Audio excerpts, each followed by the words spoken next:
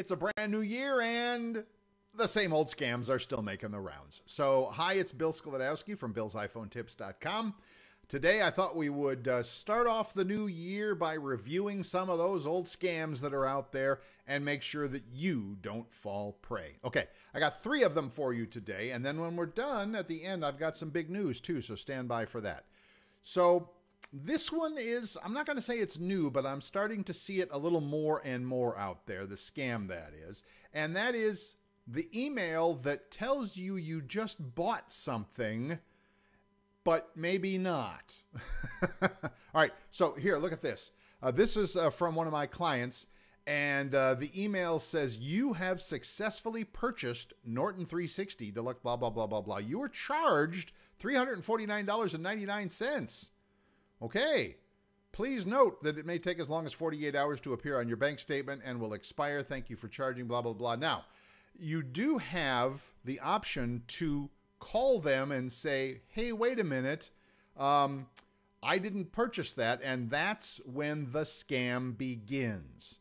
So don't call any of these people, okay? Just trash the email. Trust me, you'll sleep better that way. Now, by the way, I just wanted you to notice a couple of things on these emails. If you're in Gmail, you can always see at the top the from address. It's to you, but who's it from? So this one says it's from the Norton billing team, and the email address is john6455saw@gmail.com. I'm thinking that Norton, a company that big, would probably have a norton.com address.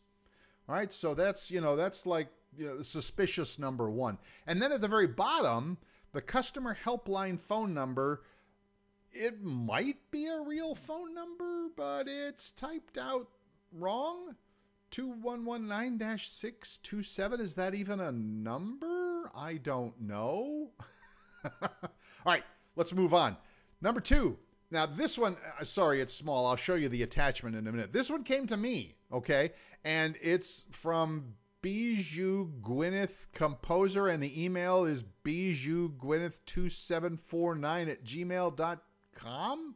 And when I open up that attachment, here's what it says.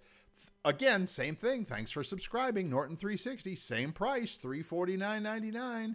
Okay, automatically renewed. Now, that's clever. I mean, okay, I get it. It's like your annual subscription has been automatically renewed, but then at the bottom, you'll notice it says, if you didn't authorize this charge, you have 24 hours to cancel and get a refund.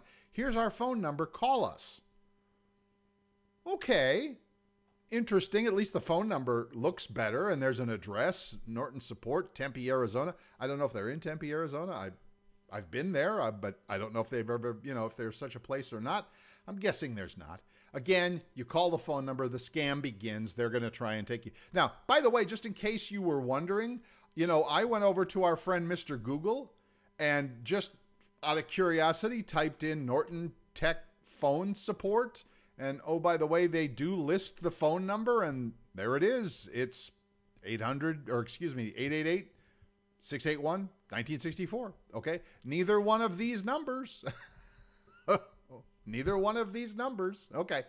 Moving on. One more. And this one came again to me from Pamela Dolatowski at another bogus-looking Gmail address. Respected user. I feel so much better. Order number. Appreciation for your commitment to auto renewal. Your ongoing trust is highly valued. Important information is enclosed in the email for your convenience. And another attachment, and here's what that attachment looks like. Sorry, again, it's a little small, but same thing. Thank you for choosing Norton Antivirus. Now, these guys charged me $479.15. Where does that number come from? I have no idea. All right. But again, if you, don't think that was right, if you want to cancel your order, there's another 833-493 number to call down there. And again, it has an underscore instead of a dash on it. Kind of weird, isn't it? All right. Emails. You're going to see them. They're going to try and tell you you bought something. It's interesting. They're not selling you something. They're telling you you already bought it. And you're going to, your hair's going to go on fire because it's like, why would I spend $479 for this thing? It's crazy. It's $29 at Walmart. That's the scam. They get you to call, and then they're talking to you, and then the trouble starts. Just trash these emails, okay? Just trash them. Now, speaking of calling, the next big thing to remember, and I've harped on this for years and years and years, and I'm going to do it again. Big tech companies are not calling you. Nobody from Microsoft, nobody from Google, nobody from Apple, nobody from any software company or hardware company or anybody. Nobody's calling you to say, oh, we found a problem with your computer and we need to connect up or get it online or do something, okay? It's a scam. 100% every time, no questions asked. Now, you may have called them the first time to report a problem or to get tech support. Of course, we're calling the cable company all the time, right? To get the internet fixed at home. I get it. They may have to call you back. Okay. But out of the blue, nobody is calling you. Nobody.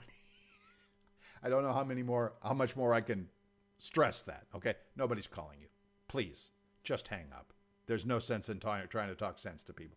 Just hang up. All right. And last but not least, beware of emails with clickable links in them.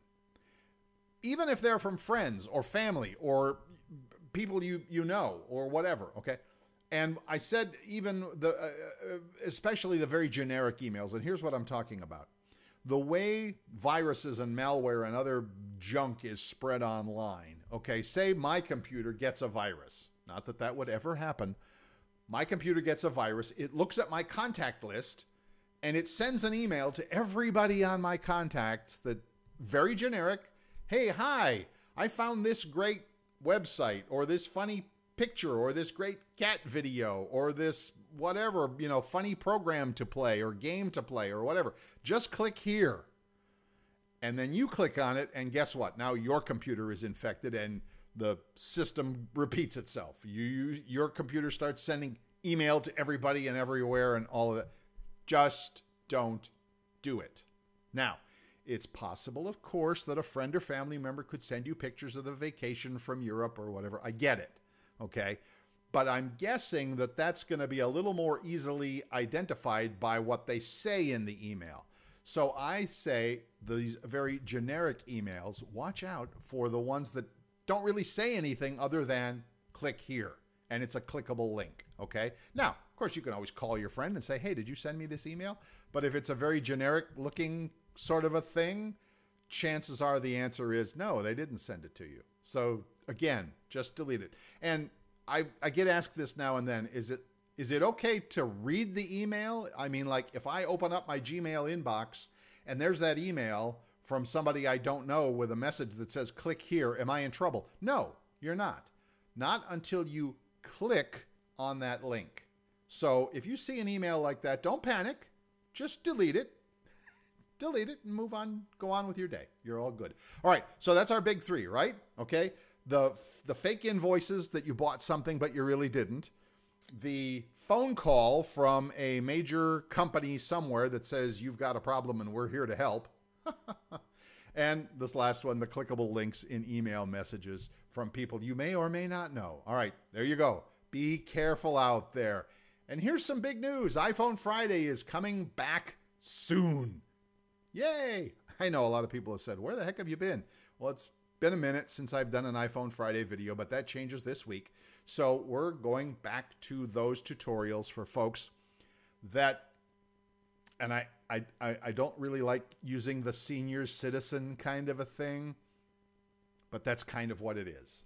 My background is in teaching adult education classes for people of my generation, and those folks appreciate, the simple, maybe a little slower, a little more explanation kind of a video. And if you're one of those people, look for our video on Friday. And you can always visit us at billsiphonetips.com for more information about all of that sort of a thing. I'm kind of rebuilding that website, and I'm going to move all the old videos over there. Some of them are a little outdated, but if I find them, I'll get rid of them and replace them with new ones.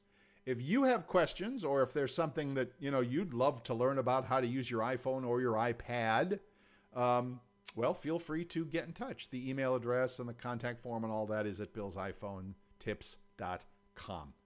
Thanks for joining me. Don't fall for any scams. We'll see you for iPhone Friday.